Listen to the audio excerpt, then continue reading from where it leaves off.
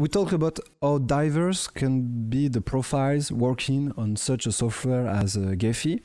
And you are designers, postdoc and PhD designers. I wanted to ask you, what have you done during this week?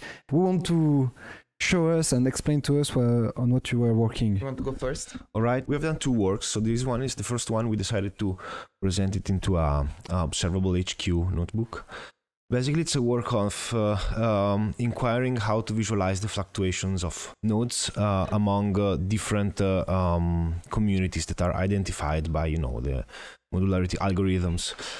So we just we don't have a tool to produce the data computationally, programmatically. So we started this process with qualitative handmade recognition of the persistency of clusters among different runs of the algorithm, as you can see from this image.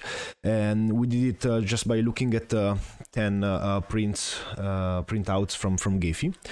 And what we have done then, we created this data set that we could then explore visually in different means. So the first thing that we had done was to just cycle around the different modularity classes to to flicker the nodes that belong to different classes and to keep stable the ones that are in the same one.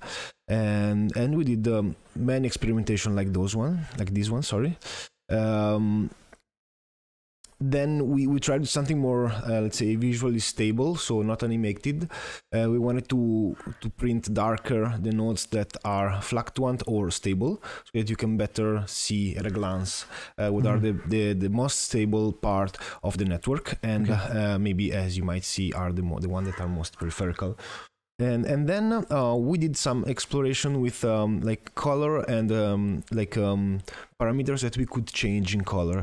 And in particularly, we like two examples. So one is using lightness to point out which are the nodes that are most fluctuant, but of course we can also tweak it to see it. Basically, if we have this color outside that tells which is the most occurrent modularity class for a node. But if a node goes towards the white, the fill of the node goes towards the white, it means that that node is very unstable. So even though we can recognize the most occurrent class, we also recognize the fact that the instability is very high. And another one where we produced many of them, and another one is this one in which instead of using the lightness, we just use saturation to basically gray out the nodes that are less stable. Let's say in conclusion, like those two are the ones that we like the most. In fact, we put a little flower before the title, and the fact is that this would be the one that we would prefer, but to produce the data automatically for this one is just not possible, at least for now.